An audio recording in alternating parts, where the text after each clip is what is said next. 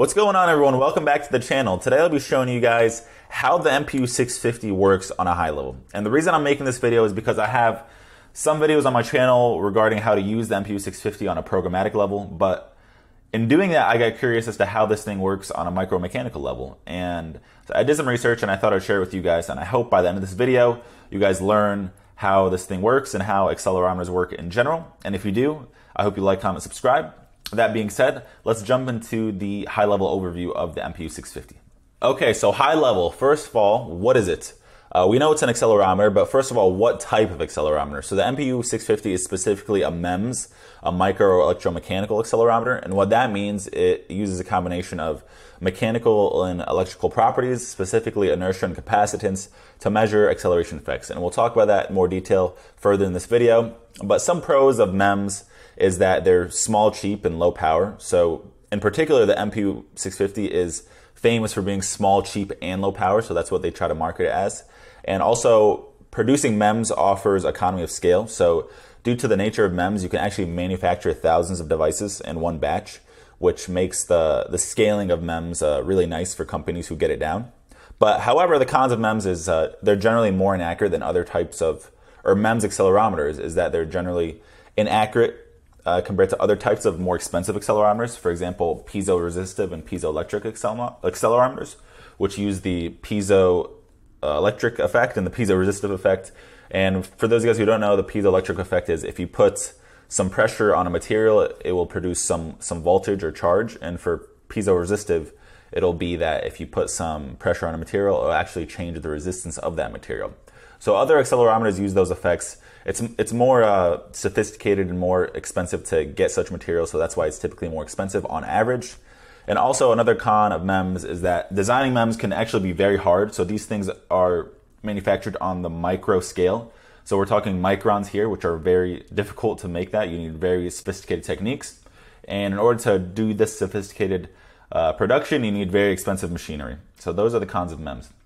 Another thing about this, a fun fact, is that it's created by TDK InvenSense. So they're actually headquartered in San Jose, California, and they've been around for almost 20 years now. It's almost 2023, and when I'm filming this video, so they've been around for 20 years, let's say that. And they actually produce a lot of sensors. They're a big company, and you can go read about them. So the values you get from the MPU650 are linear acceleration and angular acceleration, which makes a total of 6 degrees of freedom.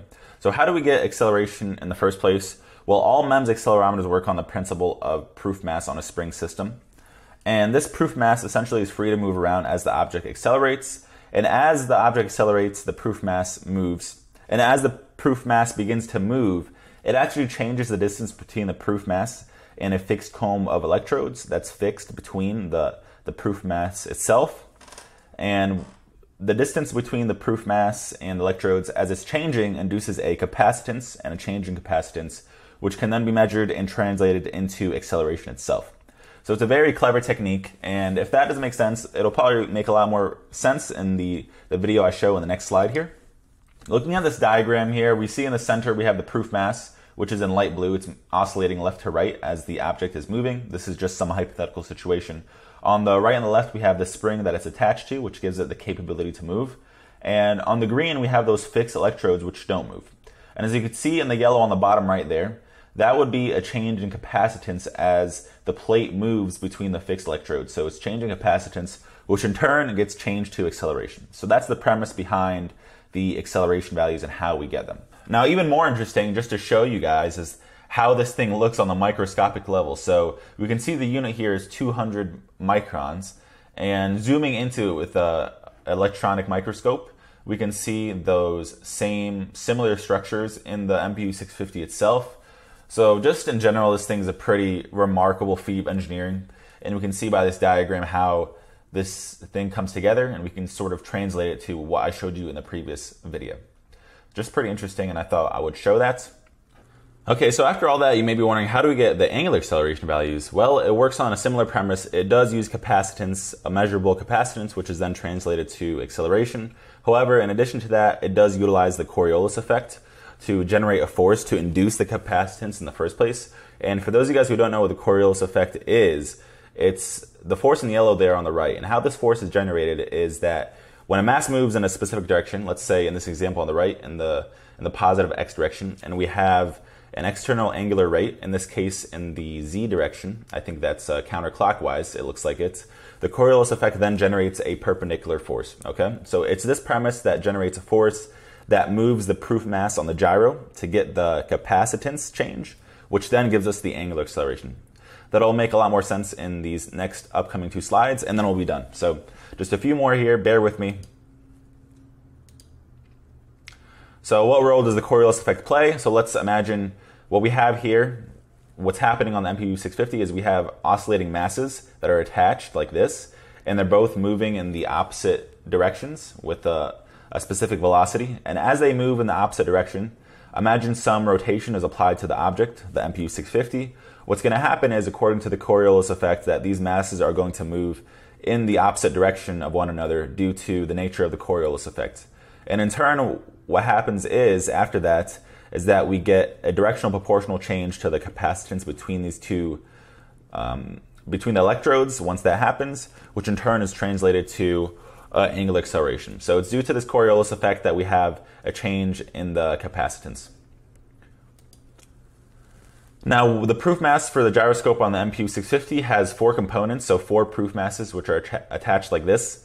And it needs these 4 components to measure roll, pitch, and yaw, which are the 3 degrees of angular acceleration. And what happens with the MPU6050 is that the Coriolis effect, in addition to the oscillation of these masses, changes the vibration patterns of all of these masses. So you'll see what that makes sense in the next slide here. So example, let's say we have this device is rolling in the x direction, and let's see what happens to the masses. So due to the Coriolis effect, you can see that they start vibrating up and down opposite one another, which induces a change in capacitance for the electrodes. And that's pretty much the premise of the angular acceleration. So now, after all that's said and done, this is the end of the video. I hope you have just a general high-level understanding of how the MPU6050 works and how it's feeding us these values. It's a very fancy technique. We should really appreciate the engineering behind it. Thank the company InventSense to producing this amazing accelerometer.